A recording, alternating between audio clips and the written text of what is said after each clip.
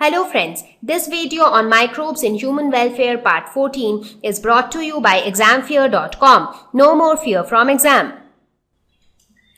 So now we will talk about microbes as biofertilizers. So we saw so many different applications, so many different areas where microbes turn out to be useful to us.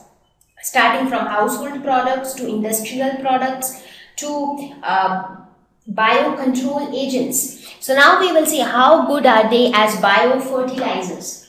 Now, before we talk about biofertilizers, let us first talk about fertilizer. So what is a fertilizer? So looking at this picture, you can see that on one side, this side of the field is all empty. So there are no plants which you can see. Whereas on this side, you actually see a lot of greenery, a lot of plants. So this side was starved because there was lack of plant food, whereas this side was nourished on phosphate and lime. So what are these phosphate and limes? So these are nothing but fertilizers. So what is a fertilizer? It is a substance which is added to enhance the fertility of the soil. So that is known as fertilizer. Now the fertilizer could be a natural fertilizer or it could be a chemical fertilizer. Now the way I was talking about insecticide and pesticide, any chemical which you add to the soil that will, solve its purpose, but at the same time that will cause some harm to the plant and also to the animals which consume those plants. So here we will see that how biofertilizers are helpful. Now use of fertilizer results in higher yields and healthy plants. And that is why we use them, because the productivity increases and also the plants are healthier. We do not get diseased plants. Now, there are certain disadvantages associated with chemical fertilizers. So, what are they? They are toxic. The chemicals are going to be toxic. Why? Because those chemicals are meant to provide resistance against the disease-causing organism. So, obviously, they have to be toxic. Now, something which is toxic to one life form will also be toxic to all the other life forms. So, now these are chemical substances. Now, since it is toxic to the small insects or microorganisms, they are also toxic to the plant. They are also toxic. This toxicity somehow remain in the fruits and vegetables which are obtained from the plants. And when a person or an animal consumes those vegetables or fruits, they also get a bit of toxic level inside their body. So, since it is toxic, so it is going to be toxic to many different life forms. Cause imbalance in soil pH. Now, the soil has a particular pH. Now, when excess of fertilizers or excess of chemical fertilizers are used, what happens is the pH of the soil gets disturbed. Either sometimes it becomes too acidic, sometimes it becomes too basic. So, it is all messed up. Results in soil infertility. Now, when the soil pH gets disturbed due to too much use of chemical fertilizers, a stage comes where instead of becoming more fertile, the soil tends to become infertile. And when the soil becomes infertile, what happens? The productivity reduces. Degrades ecosystem. The entire balance of the ecosystem also gets disturbed because due to the use of excessive chemicals, what happens is it contributes to soil and water pollution as well. Now, when it contributes to pollution, it disturbs the entire ecosystem. Plants become susceptible to many diseases. Now, due to use of these chemical fertilizers, the plants are exposed to several chemicals unnecessarily. Now, due to this exposure, sometimes it happens that the plants do not remain very healthy from inside, and as a result, they become more prone to get diseases. So, many diseases easily attack them. Fruits and vegetables have high toxic residues, as I said just now, since they also have at some level of toxicity in them. So when they are consumed by some other organism, that toxicity enters the body of that organism as well. Environmental pollution, of course, because use of any chemicals, that too in excessive amount, will definitely cause environmental pollution. Because if you see, it is put into the soil, so definitely it is causing soil pollution. When it is followed by excessive irrigation, what happens is the same soil gets washed away, and as a result the water also gets polluted.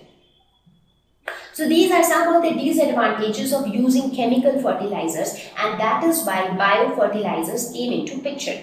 So biofertilizers are living organisms, that is why you have the term bio before fertilizer. So these are living organisms which enrich the soil nutrient quality.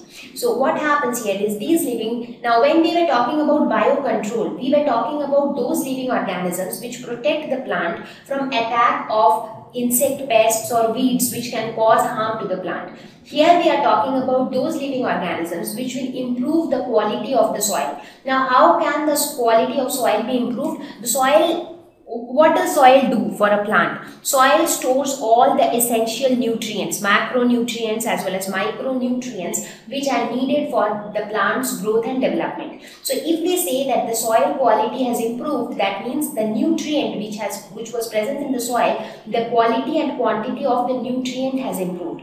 So basically biofertilizers are those living organisms which will enrich the soil nutrient quality. So it will focus on enhancing the nutrient content of the soil. Now there could be various sources of biofertilizers like bacteria, fungi or cyanobacteria. All of them could act as, could help in increasing the nutrient quality of the soil. Now how they help in doing that, we will look at some of the examples. So let us first talk about bacteria. Now there is a symbiotic association between bacteria rhizobium and root nodules of leguminous plants. So this is a very famous example of symbiosis. So if you look at the root nodules, this is how the root nodules look like. So you can see some nodular structure here. So in these root nodules there are present is the bacteria rhizobium. Now what is the purpose of rhizobium? Rhizobium helps in fixing the atmospheric nitrogen into the soil. Now nitrogen is an essential nutrient for a plant. A plant needs nitrogen for its growth. Now the plant cannot receive nitrogen from the atmosphere because plant receives all the nutrients through its root from the soil. So the nitrogen has to be present in the soil. So there has to be somebody who will fix the atmospheric nitrogen, because nitrogen is present in abundance in the atmosphere. 78% of the atmospheric composition is nitrogen. So nitrogen is present in abundance in the atmosphere, but the same nitrogen needs to be fixed into the soil. So that nitrogen fixation is done by rhizobium bacteria. So it fixes the atmospheric nitrogen, and that is how we can say that rhizobium acts as a biofertilizer, because it is enriching the quality of the soil by adding nitrogen to the soil, and that is how it will help in the growth of the plant as well. So rhizobium is a biofertilizer. So similarly, as I said, nitrogen is an essential nutrient for the plant. Now in a very similar way, if you talk about fungi, so there is again a symbiotic association between fungi and certain plants, and this association is known as mycorrhiza. Now since I have already started this discussion, I just wanted to remind you that I hope you remember what is symbiosis, because I have explained this quite a number of times in different lessons. But anyways, so symbiosis is nothing but a mutual relationship between two organisms where both the organisms are mutually benefited from each other. So for example, here in the first example, rhizobium benefits the plant by fixing atmospheric nitrogen into the soil, but at the same time rhizobium also gets benefited because the rhizobium gets its nutrition from the plant, it gets a shelter for itself. In a similar way, in case of the association between fungi and some plants, there also both of them get benefited. So this is how the mycorrhiza look like, that is the fungal association. So if you see, this picture depicts the root tips, the tip of the roots look somewhat like this, and here you have the fungi. So what happens here is the fungi absorb phosphorus from the soil and pass it to the plant. So it helps in absorbing the phosphorus from the soil. So in a way, it enables the plant to receive phosphorus from the soil. So in this way also it is enriching the soil quality. How? Because now you might say that phosphorus was already present in the soil, but the plant was not able to receive it in the right way. So fungi actually absorb the phosphorus and passes it to the plant. So if you look at it from the plant's perspective, plant is getting phosphorus from the soil, and who is facilitating it? It is the fungi. So this is how fungi helps the plant.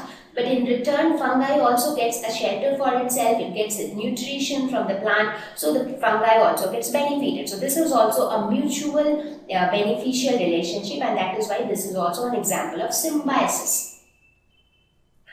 Now, these fungi are also resistant to pathogens, that is, they do not allow the disease-causing microorganisms to get into the plant, so that way it blocks them from entering into the plant. Because these fungi are present at the root tips, and root tips are the location, or they are the sites where all the nutrients get exchanged between the soil and the plant. So this facilitates better plant growth and development. Now when good things get inside the plant, so the plant will grow, and also when bad things are stopped from entering into the plant will grow. So the last one is cyanobacteria. Cyanobacteria, which is often called as blue-green algae. So the main purpose of cyanobacteria also is to fix atmospheric nitrogen. So cyanobacteria also add organic matter to the soil, and that is how it improves the soil quality. In terms of nutrients, it adds nitrogen to the soil, it also adds organic matter to the soil. Now examples of such cyanobacteria are Anibina and Nostoc. So here you can see Anibina, this is how it looks like. And there are many other cyanobacteria which acts as biofertilizers. So these were some of the examples of biofertilizers, and we saw that how living organisms can actually enrich the soil quality. Thank you. Please visit examfear.com for an easy 4-step learning process absolutely free of cost. Watch video lessons, ask questions, refer notes, and take an online test. Thank you once again.